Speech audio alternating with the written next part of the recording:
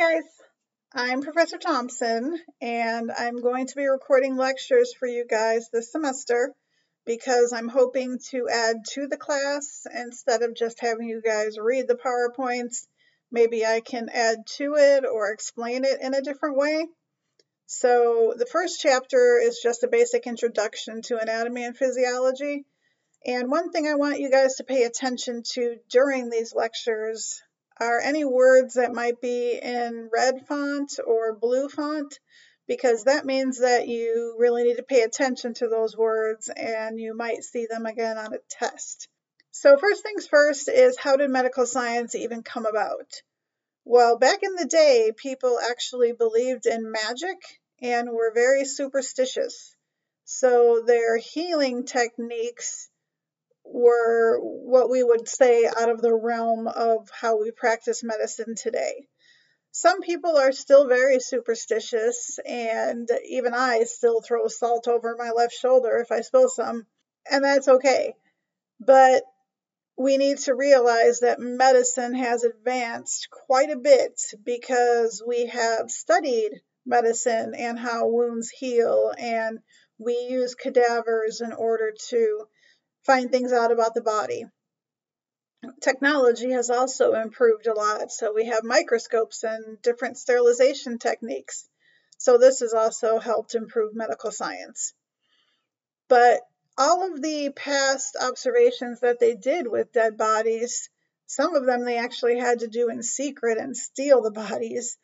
But basically what it did was it led to experimentation. And they created these terms, anatomy and physiology.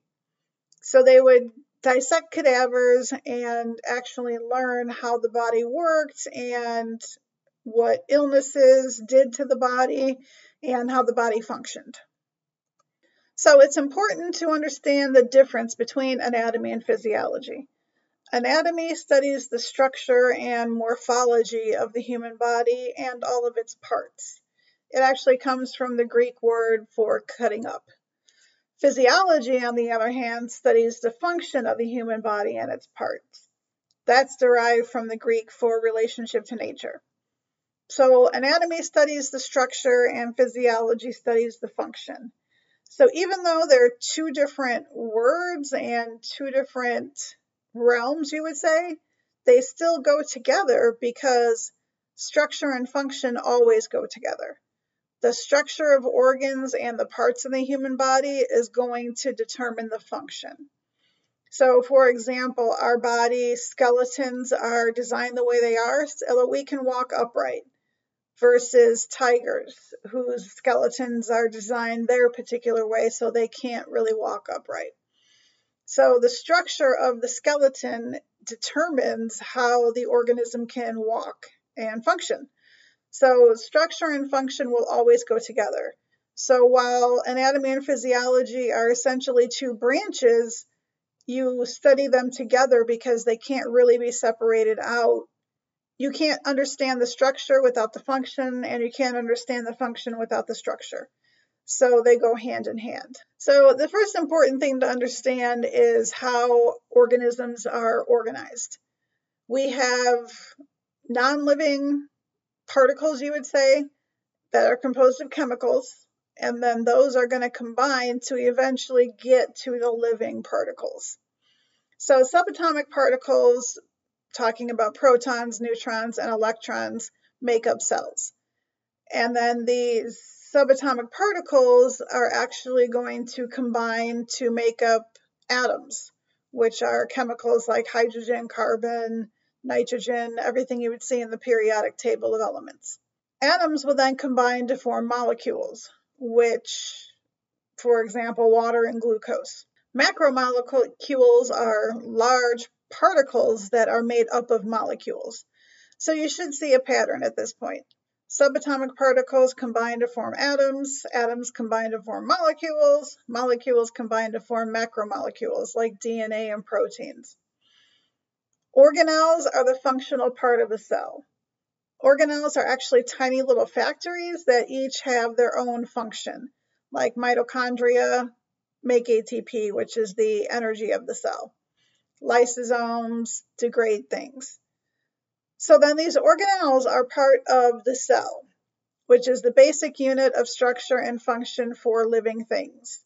Now we have a lot of different types of cells, muscle cells, nerve cells, blood cells, just for some examples, but there's a lot of different types. Cells will combine to form tissues, and tissues like adipose tissue, nervous tissue, muscle tissue, and then tissues will combine to form organs, like the stomach, the kidney, the heart. Organs combine to form organ systems. So organ systems are organs that all have a common function. We have 11 organ systems in our body that we'll talk about in a little bit, but the digestive system is just an example. And then finally, there's organism or organ systems combined to make up an organism. So all of these organ systems are interacting to make humans what we are. So the important thing is that subatomic particles, atoms, molecules, macromolecules, these are not living things. We will talk about these things in the next chapter on chemistry. But life begins at the cell. So the cell is the basic structure and functional unit of life. So all living things are made up of cells, as the cell theory states. Hopefully you remember that from biology. And then cells make up tissues, which we will cover in chapter 5. And then tissues make up organs, which make up organ systems. And finally, the organism, which is what we are, which is what we really care about, because the bottom line is anatomy and physiology studies humans. This is just a picture showing you that atoms combine to form molecules, which are macromolecules, and so on, to finally get to the organism. Clinically, we have non-invasive procedures that can actually provide images of these structures. So we can use ultrasound, which is high-frequency waves that actually will provide images of these soft internal structures. Ultrasounds are often used to look at a fetus while it's in the uterus. So if you're pregnant, you will probably go for at least one ultrasound during your pregnancy. But ultrasounds are also used to diagnose other issues in the abdominal area and even the thoracic area as well. MRI, or magnetic resonance imaging, actually uses a magnetic field, and it spins the atoms to where it provides a high resolution image of the internal structures. So you can have an MRI to see your brain activity and how it is working. You can also have an MRI for any spinal injuries to see what's going on if you have a ruptured disc or something. So MRIs are really useful in addition to ultrasounds. And these are both non-invasive procedures that do not hurt. So what does it mean to be living? Characteristics of life are actually really important. So this chart, you'll notice characteristics of life is in red, which means that you should pay attention to this chart. Make sure you're familiar with these processes and some examples of the processes. So living things move. Living things are responsive to changes in the external, internal environment. Living things grow and reproduce. Living things perform respiration, which is basically obtaining oxygen and getting rid of carbon dioxide. Living things will digest, will break down substances into simpler forms, which can then be absorbed through absorption. Circulation is the movement of substances in our body fluids, so circulation is going to get things where they need to go. Assimilation is an important one. That's when you're changing the absorbed substances into different forms. So let's say you take in a chemical energy and then you transform it into mechanical energy. And finally, excretion, which is the removal of waste produced by the metabolic reactions. So make sure that you are familiar with all of these processes and what they are. So metabolism in general is the sum of all of the chemical reactions in our body. And these characteristics of life are the main part of metabolism. So we add up all of the chemical reactions, and you might have heard before, like you have a high metabolism or somebody has a low metabolism. That basically just refers to how fast the chemical reactions occur in your body. So if they occur really fast, it said you have a high metabolism. If they're kind of slow, it says you have a low metabolism. So life does depend on 5 environmental factors as well. Water is an inorganic molecule, and it is the most abundant inorganic molecule in our body. And you actually need to know that. It's important for metabolic processes. Water is a universal solvent, and a lot of our chemical reactions can take place in water. It's also required for the transport of substances. Most of our body is water, so our blood is mostly water. So blood transports a lot of substances around our body as it's the main liquid medium that we have in our body. So blood is going to stick together because of the components of water, and it's also going to stick to the sides of the blood vessels because of the properties of water. So water is really important for survival. It also helps regulate our body temperature. Food is the second factor. Food provides necessary nutrients and supplies energy. It's also going to help supply materials so that we can build other things.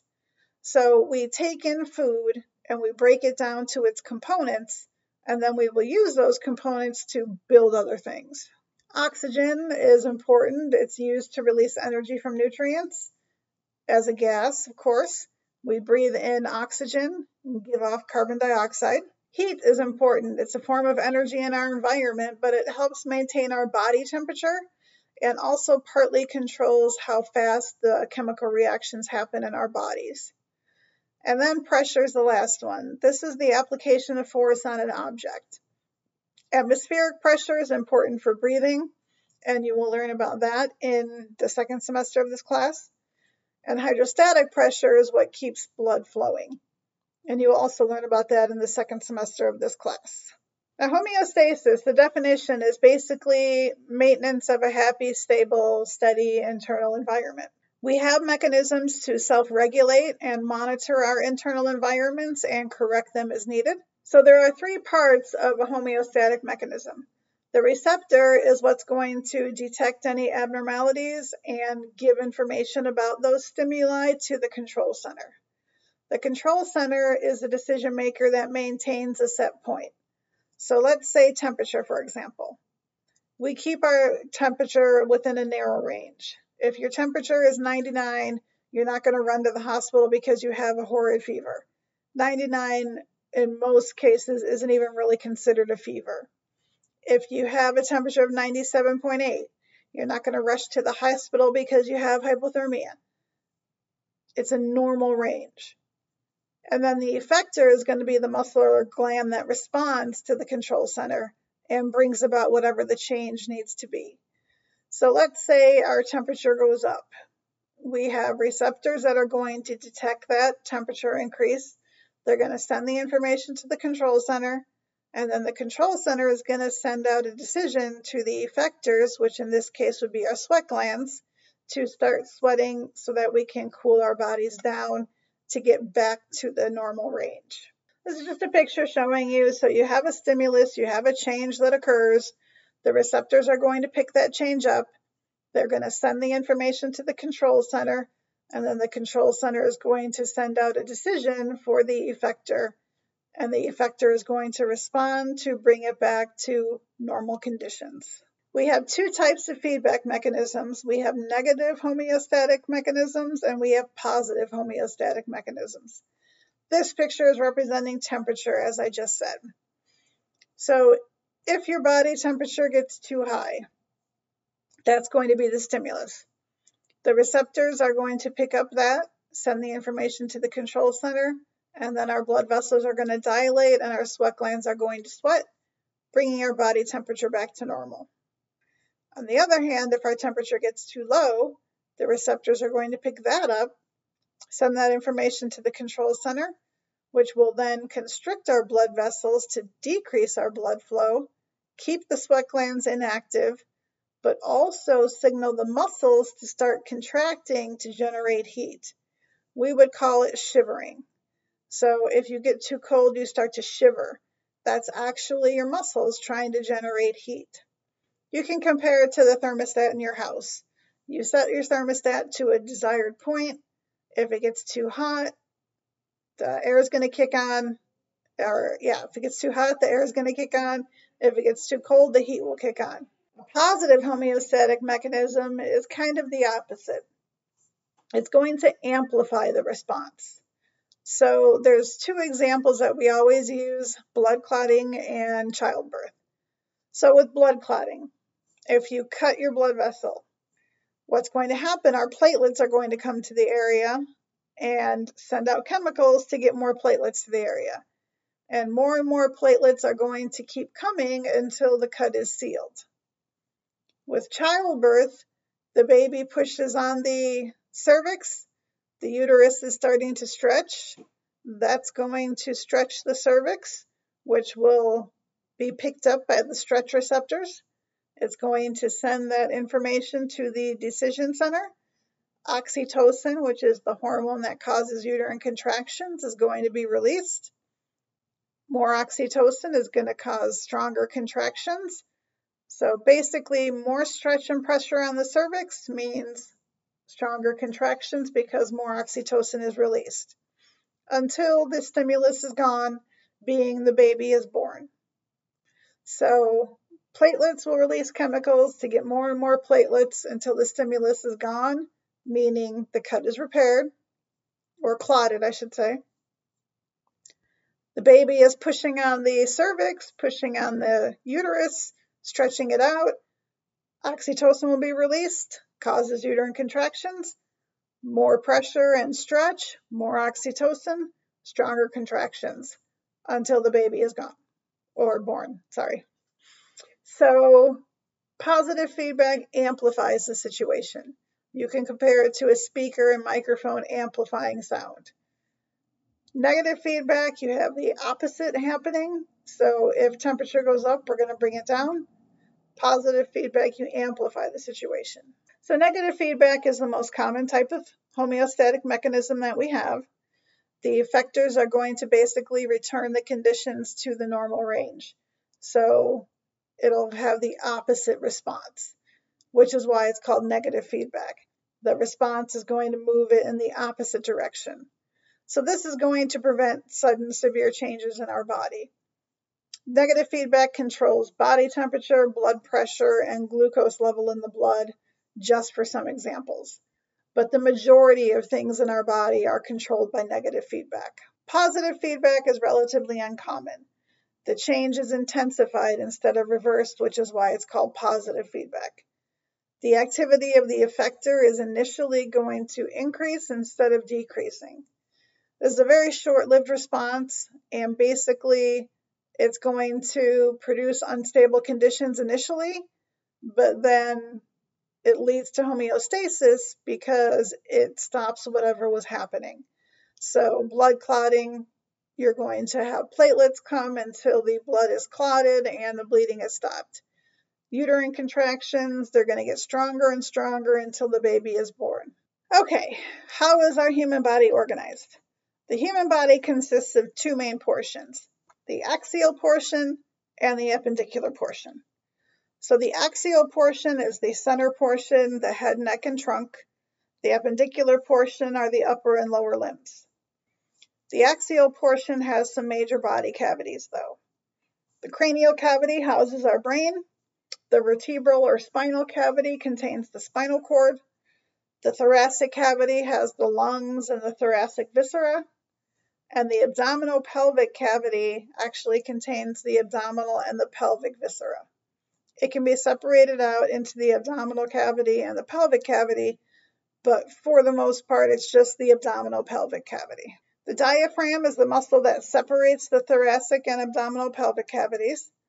The mediastinum is the region between the lungs and the thoracic cavity, and it contains the heart, esophagus, tracheus, and thymus gland. As I said earlier, the abdominal pelvic cavity actually has two portions.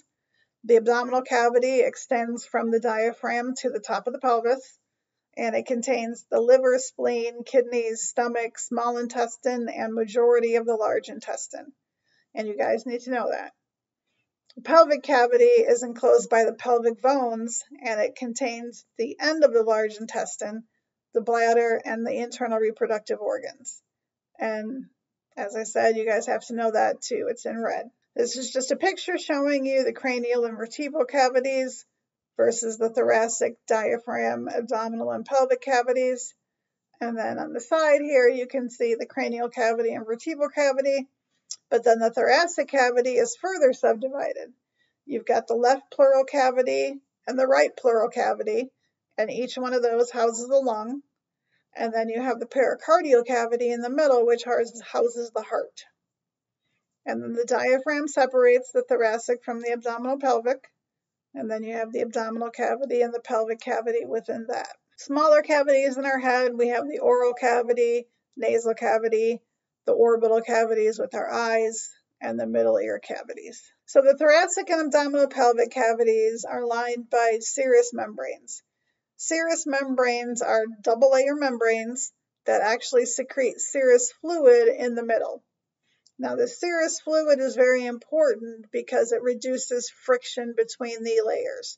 So our organs can kind of move freely because of serous fluid. It's going to prevent any friction that would happen. So if our heart is pumping and our lungs are breathing, they're pretty close together. So without that serous fluid, they'd be rubbing up against each other and would eventually probably stop working. So the serous membrane has two layers. The visceral layer is the inner layer that covers an organ, and the parietal layer is the outer layer that lines the cavity. So the visceral layer will be right on top of the organ, so right on top of, let's say, the heart. And then the parietal layer will be lining the cavity. So the visceral and parietal pleura are around the lungs in the thoracic cavity. The visceral and the parietal pericardium are around the heart in the thoracic cavity. And the visceral and parietal peritoneum is around the abdominopelvic organs. So the visceral pleura will be on the lungs. The parietal pleura will line the cavity. The visceral pericardium will be on the heart. The parietal pericardium will line the cavity. And then the visceral peritoneum will be around the abdominal and pelvic organs. And then the parietal peritoneum will line the abdominal pelvic cavity. This is just a picture showing you the serous membranes of the thoracic cavity and the serous membranes of the abdominal cavity. As I said earlier, we have 11 organ systems. Briefly stating the functions, you have the integumentary system, which is our skin, hair, and nails. We'll talk about that in chapter 6. Functions and protection, temperature regulation, sensory reception, and very importantly, production of vitamin D. Skeletal system, we talk about after the integumentary. It's the framework, so it provides our framework of our body, and it dictates kind of what we can do. Also provides protection, attachment sites for muscles. It stores inorganic salts. Very importantly, it makes blood cells, and it functions in support for movement because the muscles use the bones as a site of attachment. Muscular system, movement, it's the main source of body heat. We shiver when we get cold, and that makes heat, but the muscles also help us maintain our posture. The nervous and endocrine systems are the big two systems of our body. They are in charge of our body. They basically integrate and coordinate all of the functions of our body through either nerve impulses or hormones. We'll talk about the nervous system at the end of this semester. You talk about the endocrine system next semester. The cardiovascular system is the transport of gases, nutrients, blood cells, waste, basically everything. Lymphatic system is the transportation of fluids, lymphocyte production, and body defense, and both of those are covered next semester. The digestive system, notice it's in red. It receives food, breaks down food, and excretes waste. The respiratory system is exchange of gases.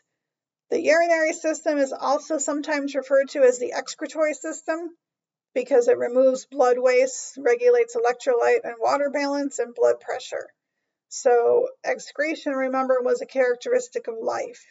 So we have to get rid of these wastes somehow. So that's how we get rid of waste. And the reproductive system, you have male and female. They produce and transport sex cells. The female also gives birth, of course, and provides an area for gestation to occur. So here's a chart with the organ system, the main organs, and the major functions. Make sure you're familiar with it. As I said, we cover the integumentary, skeletal, muscular, and nervous system this semester, and then the rest are covered next semester. As we get older, of course, changes are going to occur to our whole body. Our hair might become gray or white because it loses the pigmentation. Our skin is going to wrinkle, and we're also going to lose the subcutaneous fat we have under our skin. So that's going to also cause us to be colder because we do not have the insulation that we once had. It's also going to stiffen because our collagen and elastin molecules are going to decrease. Our percentage of fats in our tissues increases. Our blood pressure may become higher. Our blood glucose may become higher, so diabetes is more likely. Our tissues start to atrophy, which means they start to die, and our organs will actually shrink. Some of our cells are going to lose their ability to divide because every time they divide, they lose a little bit of the chromosomes. Our metabolic rate is going to decrease. Enzyme production and other proteins production are going to decrease. And unfortunately, some individuals develop dementia and or Alzheimer's disease. So getting older sounds like it's bad, but Rob Thomas from Matchbox 20 actually released a song called One Less Day. And the basic point of it is every day that you live, you're one less day from dying young. So look at getting older as a benefit. Look at it as a privilege because not everybody gets to do it. So yes, all of these horrible things might happen as we're getting older and we're losing our hair, we're getting colder, our organs are dying, and all of these things happen, but at least we get to go through it and have them happen. Just a little side note for y'all. Okay, anatomical position. Standing erect, facing forward, upper limbs at the sides, palms facing forward. All of the anatomical terms are going to be based on somebody standing in this anatomical position. So that's an important thing to realize. Superior means above, inferior means below. Anterior or ventral is towards the front, posterior or dorsal is towards the back, medials towards the midline, laterals away from the midline. Bilateral means you have a structure on both sides, it's a pair. Ipsilateral means something's on the same side. Contralateral means it's on the opposite side. Proximal means it's close to a point of attachment to the trunk. Distal means it's further away. Superficial means it's close to the body surface, and deep means it's more internal. If you learn these things on your body, and when we get to the bones, learn them on your body, and the muscles, learn them on your body, it's a lot easier to learn them because if you learn them on your body, you're always going to have your body with you. So when you're taking a test, if you've learned something on your body, you can actually look at your body and figure out the answer to the question. So try to make sure you're going through all of these things on yourself and learn them on yourself because it's going to make things a lot easier down the road. And talking about learning, repetition is the best way to learn stuff. If you repeat it over and over and over again, you're going to remember it. So think about a song you hear on the radio. You hear this song over and over and over again. Do you go to Google and look up the words and try to learn the words that way? No, you don't. You learn them because you have heard this song so many times, and the repetition, you start singing it whether you like the song or not. So if you approach your studies the same way, it's probably the least painful way to learn. Read things out loud. If you can explain it to somebody else, then you understand it. So read things out loud and just keep repeating them over and over, and it's eventually going to stick. Here's a picture showing you the words that we just covered with a woman standing in an anatomical position. We can also divide the body into sections or planes. Notice these are all in red. You need to be familiar with these. So a sagittal section means that you have a longitudinal cut that divides the body into left and right portions. Mid-sagittal means it's down the middle. So it divides it into equal left and right portions. Parasagittal means it's unequal, so it divides the body somewhere off of the midline. Transversal horizontal section divides it into superior and inferior portions, and then a coronal or frontal section divides it into anterior and posterior portions. So you get a front and a back, essentially. Here's a picture showing you the different cuts.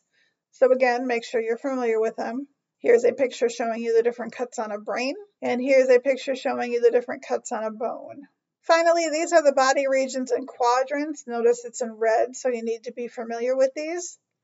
As far as quadrants go, you have just the simple upper left, upper right, lower left.